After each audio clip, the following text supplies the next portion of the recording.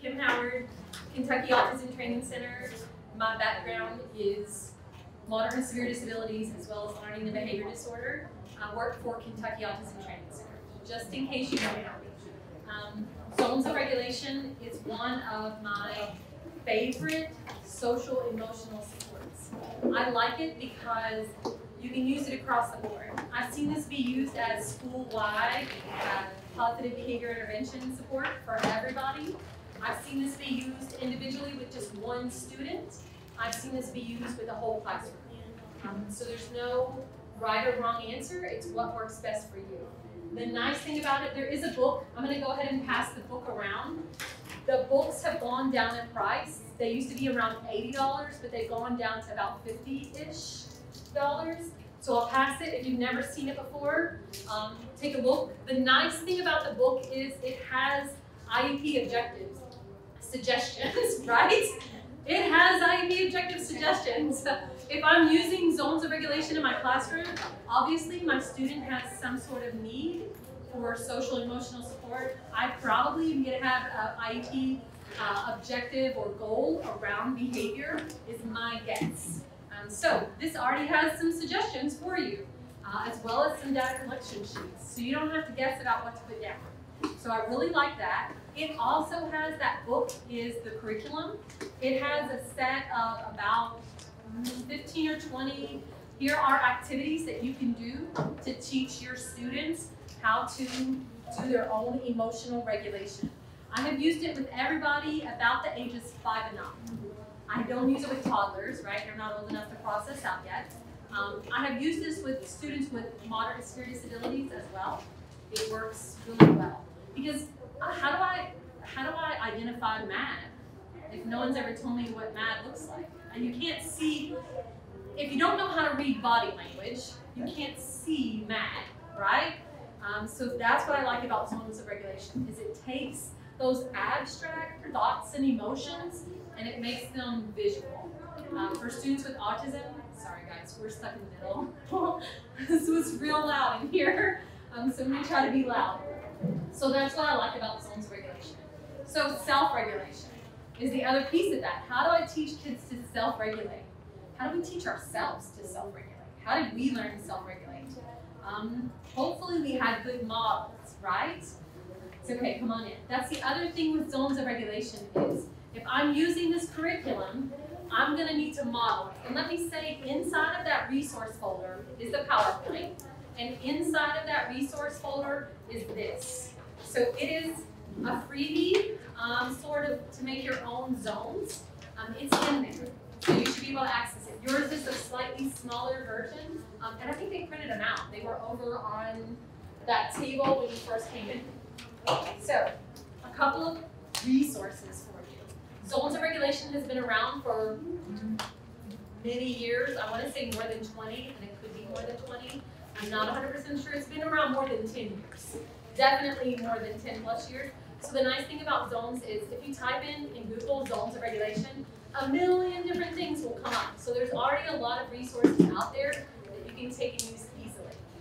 And there's something called zones of regulation book nook. So if you Google zones of regulation book nook, children's literature all the way through high school literature will come up, and it's children's stories. So my favorite is Little Critter. I was so mad. You guys ever read Little Critter? I was so mad. Little Critter's mad. So as you read the book, you can talk about what strategies can Little Critter use. Because when we first start talking about our emotions, when we first start talking about self-regulation, it's easier for me to see someone else regulate than for me to understand the process of regulating myself, right? Especially if I'm younger, especially if I have more cognitive impacts from my disability. So those are my tips for sure. Model zones of regulation. When I use this in my classroom, I would have it set up, and it doesn't have to be on a book ring. I just did that for my convenience. I would model this. I would pretend stub my foot, and I would go, I'm so mad. I'm so mad. I hurt my foot. I'm so mad. I'm going to kick a table. And my kids would say, and I would say, I would pause and wait to see what my kids said. And sometimes my kids would say, kick a table. Sometimes my kids would say, Miss Kim, you're in the red zone. What can you do? Right? So I would model going and using zones of regulation because it's easier for them to see that in you or others before they can take that and process that out for their own self. So know that that is true.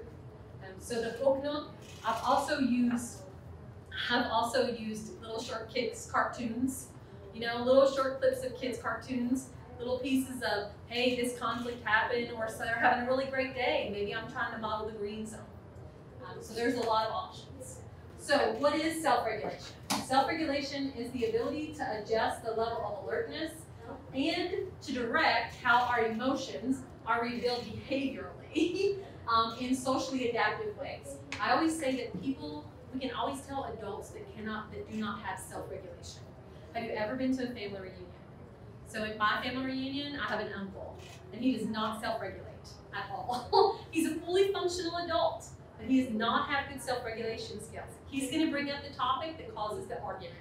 I don't know if he just likes to argue.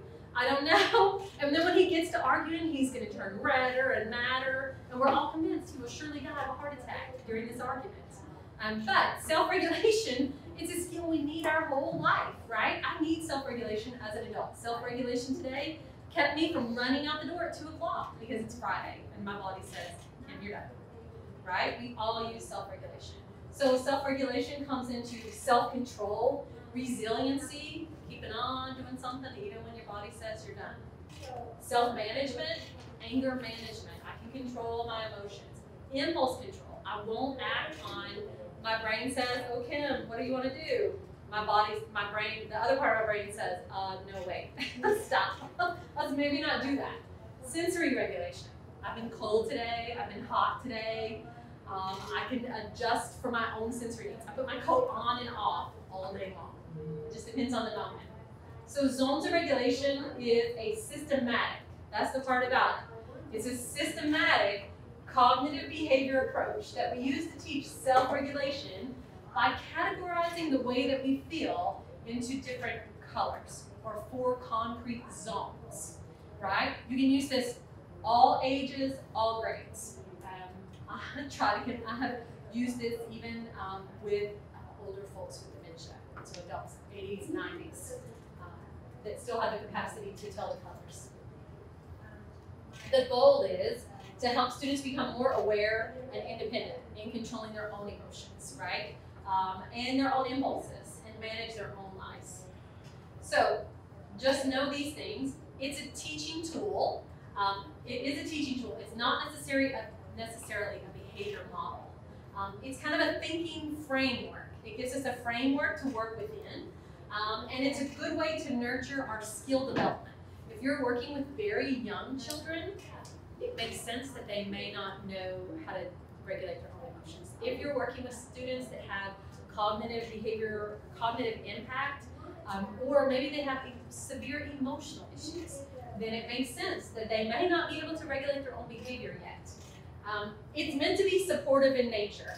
A red zone is, we'll talk about red zones in a bit. A red zone is I'm angry or I'm really upset. It's not meant to be punitive. So if a student is in a red zone, it's okay, right? It's meant to be a teaching tool to help them figure out how do I get back out of that zone. So, what are the goals of it? We want to regulate those emotions across the whole day, across our school day, across settings, and then to help them identify how they are functioning and then make decisions. What do they need to do to help them, their own emotions and their own bodies self-regulate better? So this is kind of the whole zones. And the nice thing about zones, we're going to look at a lot of different ways that it can look. A bunch of this is just pictures. A bunch of this is pictures. So the blue zone, green zone, yellow zone, red zone. And we're going to talk about what those are. So blue zone. A blue zone is a rest zone. I'm in the blue zone, y'all. I'm totally feeling the blue zone. But I'm going to say this one doesn't have, I don't have my blue zone on here because this is my preschool model. If I use this with preschool, I typically leave off the blue zone in the beginning because the blue zone can be confusing a little bit for young kids. So that's the other piece. If you're using this with Students that have significant cognitive issues and they're not processing it, maybe take out the blue zone. Just a suggestion. Maybe not. Maybe you can add it back later. So blue zone is a rest area. I am sick, sad, or tired. I need to rest and re-energize. What can I do in the blue zone? So the green zone. The green zone is where we hope kids are at. Green for go, right? It's my calm state of alertness. Hopefully I feel happy, I'm content, I have a calm body, and I'm ready to learn. If I'm teaching this, hopefully I'm teaching this in a place of a green zone. Green zone is my optimal learning zone. I still may teach this in the blue zone or the yellow zone. In the red zone, I'm not teaching anything. My red zone is heightened state of alertness, intense emotions, no control. Things are out of control.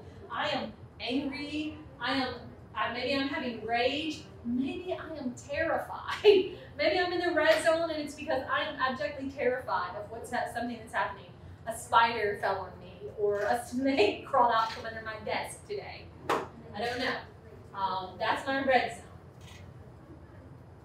Other things to know about red zones. If you have a student who lives in red zones, when I first started using this, I had a lot of students who lived their whole life in a red zone. Pretty much most of the time. Sometimes they came back out to a yellow zone, but most of the time they were in a red zone. If you have a student who's in a red zone, safety is first priority. I'm going to limit my speech. I don't want to talk to them much because I've probably already talked it to death. And when you're in a red zone, you're in fight, flight, or freeze mode. Your body, your higher functioning part of your brain has shut down. So let me tell you my fight, flight, or freeze story. A few months ago, I was outside of my house. We have a feral cat that we feed on our propane tank out in the yard. We feed her up there, it's out of the dog's range. I feed this cat. So I go out, I have to wait until it's almost dusk. It doesn't show up until dusk, so that's my routine. I go outside, I have my phone in my hand, I got my cat food in my other hand, and I'm headed up the hill. We live in the National Forest. Let me preface this to say that. We live in Daniel Boone National Forest. We border Cave Run Lake, is where I live. So lots of animals, lots of things live in our woods, and they sometimes come to our house. Bears, coyotes, we've seen all of them. Not coyotes on our porch, bears in our yard. Sometimes, right? So, got my cat food, got my flashlight, I'm going up the hill. It's dark, it's springtime, it's warm, but not super warm yet. I'm walking up the hill, I get to the gas tank and I'm setting down the food. Something makes this weird noise and comes out from my side vision and jumps towards me. I can't tell what it is. I can tell that it looks like it weighs about 30 or 40 pounds and it's growling. A weird growl. And so my fight or flight or freeze mode, I don't know what happened to my phone, which is my flashlight. I don't even remember dropping it. I am barefoot. I am screaming. I am running back to the house. I'm crying hysterically. And my husband goes, "What happened? What happened?" And I'm like, I don't have any, I can't process, I can't say anything. He's like, "Where's your phone?" And I'm like, I don't even remember taking my phone outside with me. It totally freaked me out. I don't know. So I'm totally freaked out. Fight, flight, or freeze mode. I'm a fairly functional human, but once you reach a certain point, your brain just says, "Nuh-uh." You're gonna run, I ran, right? You're gonna run, you're gonna freeze up, or I'm gonna fight you to the death. Whatever may happen. It turned out to be another much larger, it wasn't a feral cat, but it was our neighbor's cat. It was this freaking huge tabby cat that decided to sit in the tree and ambush me. And it just about caused me to stroke out. Anyways, thankfully, no people were harmed in the process of this fight, flight, or freeze. I found my phone. It's laying out there. You were thinking a bobcat, weren't you? I thought it was a bobcat. Yeah, I totally thought it was a bobcat. We've had a few times of animals with rabies showing up. Every now and then we get animals that are foaming at the mouth and rabies, not very often, but it has happened. We've lived there about 20 years. It's happened enough that you watch when you go outside. Anyways, totally scared me to death. I was totally in the red zone. I had no idea, no more processing. The other thing is give them time and space. Process later. There's inside of that book is an option called stop, ought and go, solution finder. So there's a visual support on how do we find a solution inside of that book. And designate a safe spot. In my classroom, we had a beanbag. If you were ticked off, if you were in a red zone, you had to go sit in the beanbag. In another classroom that I was in, we had an indoor porch swing in our classroom, and if you were ticked off, you sat on the porch swing. Because if you're on that porch swing, you can get movement and motion, but you have a designated spot to be angry at, and I can walk away from you. And hopefully you're not following me. I need you to stay there while I go away, so that I can give you that space. And it took some time to teach that. The yellow zone is our caution, right? Things aren't bad yet, right? Things aren't bad yet, but we're on our way. This is my trigger warning. I might be starting to get angry, but I still have some control, right? I could feel really stressed out. I might be having a lot of anxiety. Maybe I'm nervous. Maybe I'm being really super silly. I've seen kids that as they hit that yellow zone, they get kind of a little bit extra giggly, a little bit extra whatever. That's the yellow zone. And this becomes your common vocabulary, right? So when I use this with my students, in the beginning especially, they can't tell what zone they're in. So I'm gonna say, hey, you look like you're in the yellow zone. What can we do here? And this strategy book says it gives you options.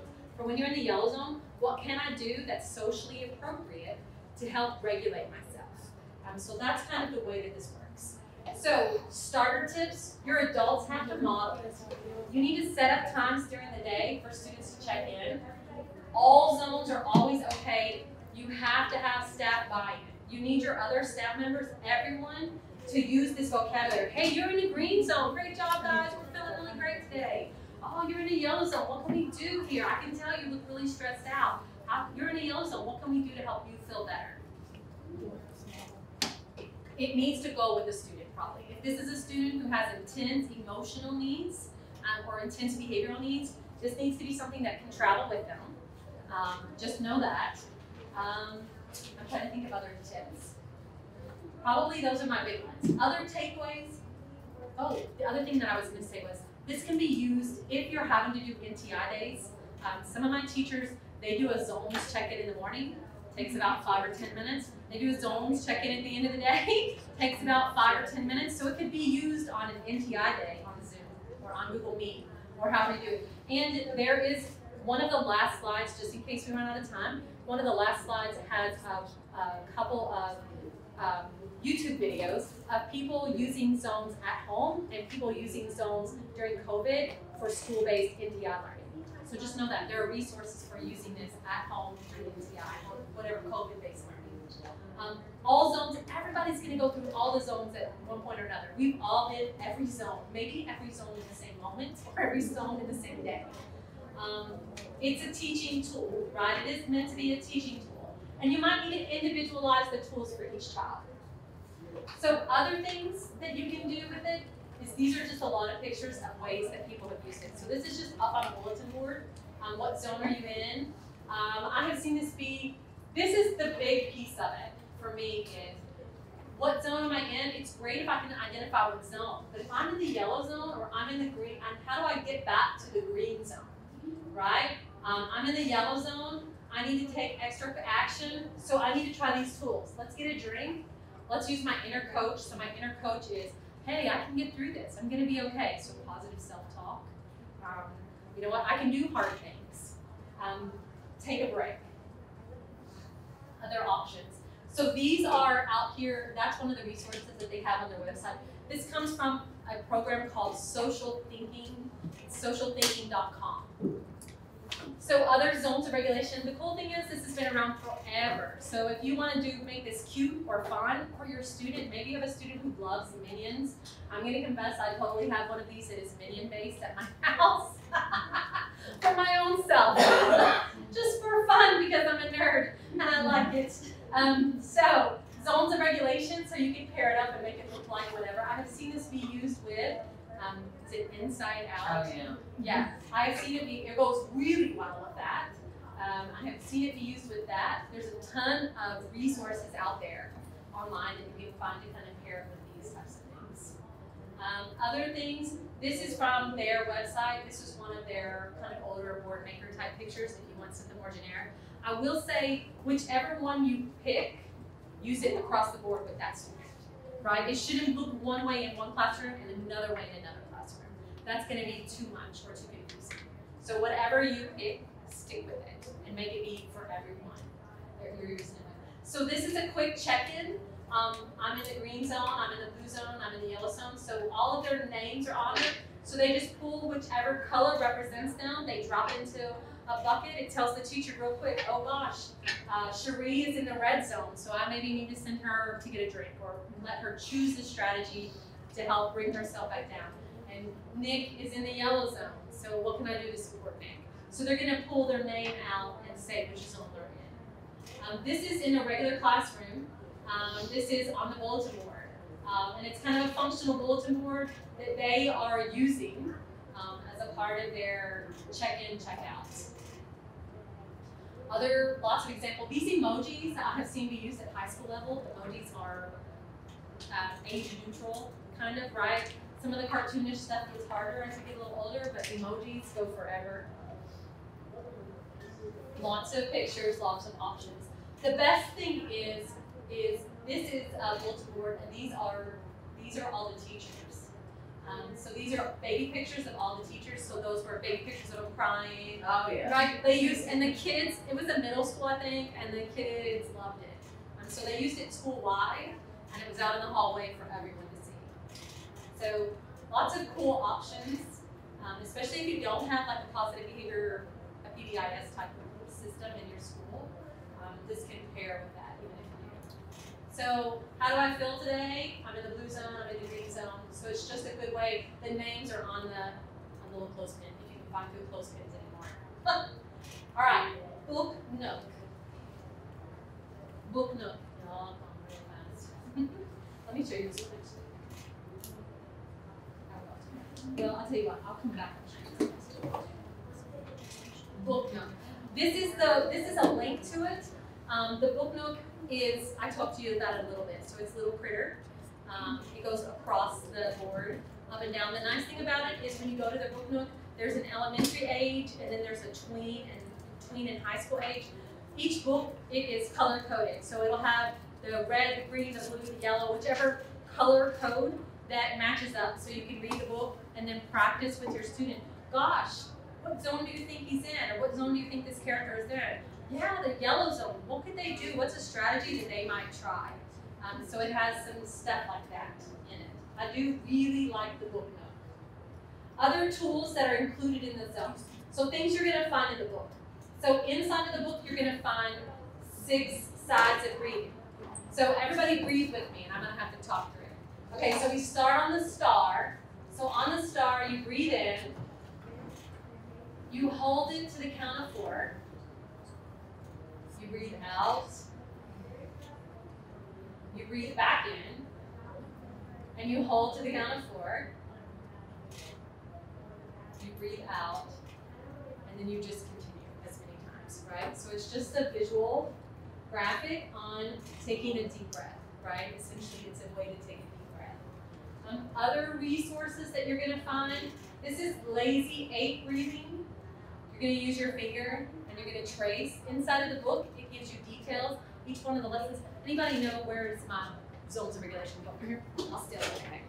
So inside of there, you're going to find, under the lessons, you're going to find it actually has the lesson plans. So if you have to turn in lesson plans, these are photocopiable, and your book should come with a little thumb drive or a little jump drive in the back that makes these digital. You can access them digitally. That makes it really nice. So lesson 17, stop, up, and go. It has your whole, here's my overview, here's what I need, here's my lead-in. It's kind of scripted. It's kind of scripted. So I don't have to guess. It has very nice visuals that I could just cut out of the book.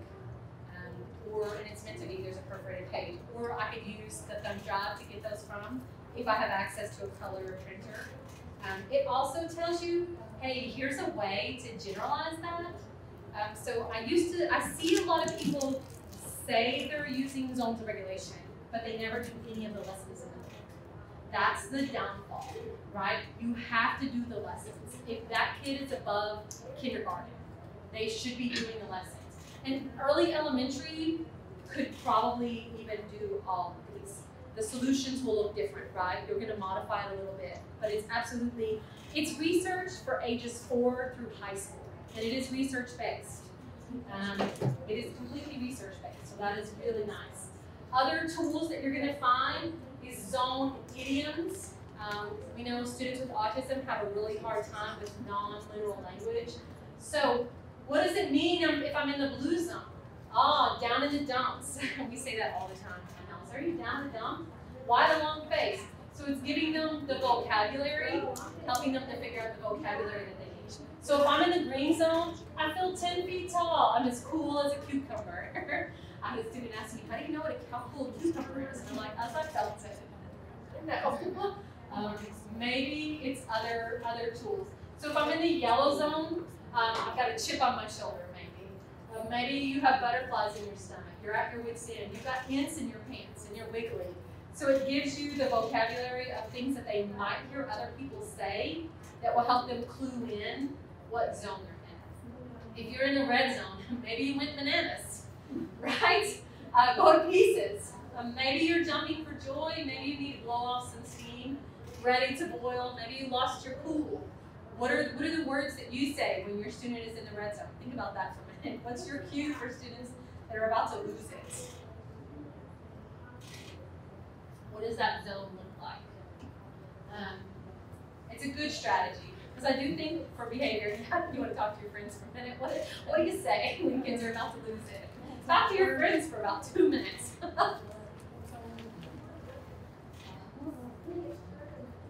Orange juice. Orange juice. Orange juice.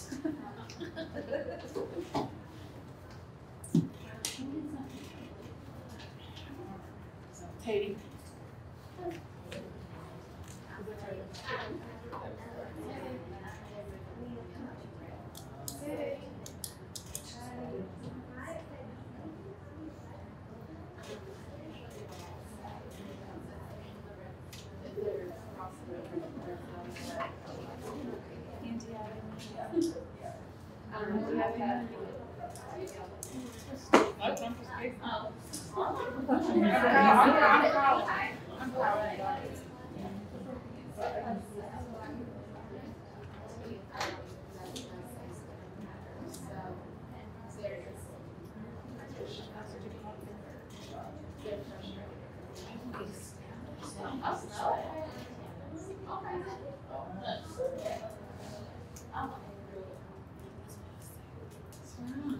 So,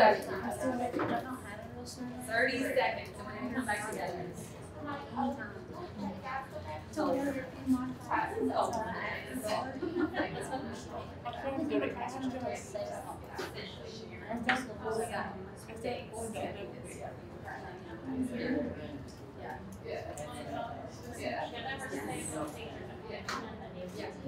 Yeah. So I sent her some dates. You can ask what times work best for teachers. You can just do it on a couple of different dates if that's better. Since it's so soon. Yeah, older kids.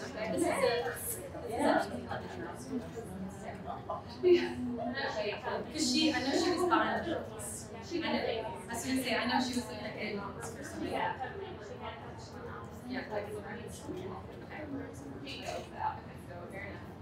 All right, if you guys don't mind to come back together for me. It's always good to know what other people call losing it, right? So one of the things that I like about the zones, one of the best things that I do like about the zones is that it gives you, the goal of it is not only to identify I'm in a red zone, but what can I do when I'm in a red zone? That's the big piece of it for me that makes it make sense, right? Because it's good to identify the emotion. I'm mad. What happens when I'm mad? And how do we learn these social skills? Like, how do I learn what to do? When I first started teaching and I first started working a lot with kids on social skills, I remember thinking, well, how did I learn that? How did I learn that social skill? We learn it mostly by watching others. So think about your students, think about their home role models or the models that they see, right? How do I learn? And sometimes that's phenomenal, and sometimes it needs some work, right?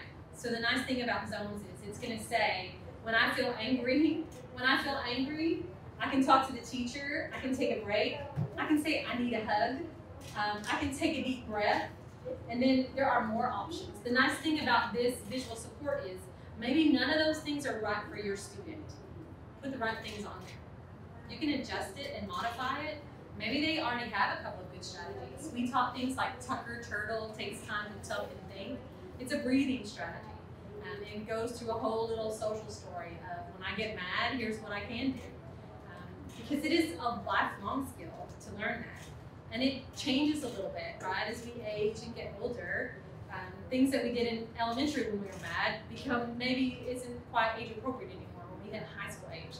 That's the nice thing about this is that I can adjust to whatever is right for my setting and my students. And I can think that piece through. This is the stop, opt, and think. So I need this my own self sometimes. I have thought about putting this, I have put this up in my Sunday school classroom when I taught teenagers. When I taught teenagers and we were talking about different life options and life goals, and I was like, this is the goal. This is the visual support that they all need. So stop before you act. Opt. Think about what are your options and how will that work things out, and then go with the best one, right? So here I'm going to write what my problem is. Here I write my best option. So it becomes kind of a visual support of, gosh, somebody's in my seat at lunch, so I'm going to stop and I'm going to think about my options. So my option is I could push him out of my seat. That's an option. Or I could just sit in a new seat. Well, which one is my better option? Well, if I push him in the floor, then I'm going to get detention, or I'm going to, I'm going to lose my lunchtime. But if I choose a new seat, then maybe I can get my seat back tomorrow. It kind of gives you kind of a graphic organizer of how do I get to the best option for me and my student. So virtual learning and zones of regulation. There is quite a bit of stuff on this. 5 ways to incorporate the zones into distance learning so they can create their own visual at home. There's another, I put the link on here. Zones of Regulation did about a 1-hour free webinar, and they put it up on YouTube. So I put a link to it. You don't have to watch all of it, but they showed different ways that you can make zones at home. Also, if you are planning NTI days, or your school is going to have NTI days, you can simply send your version home, not the one you're using in your classroom, but maybe you send one home with them. Maybe it's in their NTI if you have a binder, or if you're doing this through Google Meets or YouTube, however your school does that. It could just be a virtual picture. So there is Teach a Tool of the Week, right? And create home toolboxes. So the other thing is this one up top this is a 1 hour long. It's questions and answers. It's a whole hour of questions and answers. If you've got a question, probably somebody's asked it. It's actually pretty good. And then this bottom one is a PDF from them, and it's free. You just print it out, and you can create your own zones. The other nice thing is that when you go to this zonesofregulation.com, a lot of those first few different graphics of the zones are free, and they put them out there for anyone to use because they do want you all to use them. The downfall of that is, I personally think you need the book, even if just because if you don't have the book, you don't have the lessons that go along with it. So when we just use the graphic organizer part, but we're not teaching the lessons, you miss out on some pieces. So know that. Other resources. Oh, this one is good. This is Miss Durant's Zones at Weebly.com, all the way out there. That one is, she has captured little video clips of cartoons, little tiny clips of movies, book examples, and she says, hey, this 30-second video clip shows the red zones. So it gives you a way to talk about the zones, right? Because we identify them much more in the beginning. We're going to identify them in other people. So she's giving you a lot of options for this week or this month. Maybe it's a month in your class, and that's okay. This month we're talking about the yellow zone. So here are all kinds of resources that I can use to help me teach what the yellow zone really is. Maybe I'm doing the yellow zone for a whole week. I don't know. It depends on you and your kids. And this one here is a link to all of their free handouts. They do have quite a bit of different ones. They also have ones that are more updated to represent different cultures and different kid types.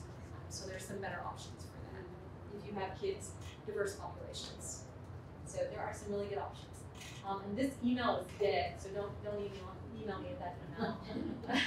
It's gone. I ditched it last month. It was too much to have 3 work emails. 3 work emails was too much. But my email is on the back of this web. And I am zones of regulation, this resource folder right here. They asked me to remind you on the back of this QR code is their evaluation. I don't know what time it is. I'm officially 2:45. That's all right. We're officially done. Taking the microphone off.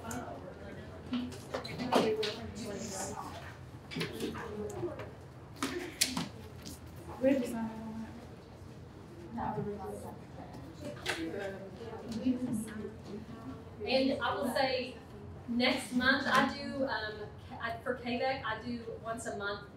They call it the Autism Hour. Next month's topic in March is going to be sensory and sensory rooms. It's March topic. I've had a few people, so that's what we're going to do for March. So it's March. It's a Tuesday and it's after school, 3:30 to 4:30 is the time. March. Hold on 1 second. It is March 21st. Can you record those? Yes, KVEC does. Yeah, they do, and then they upload them. I don't know. And they're on KVEC stuff? They're in the holler. You get Doug or probably Stephanie. That's one of them. I'm not 100% sure how to access that, but they do know. We've done one every month, pretty much every month this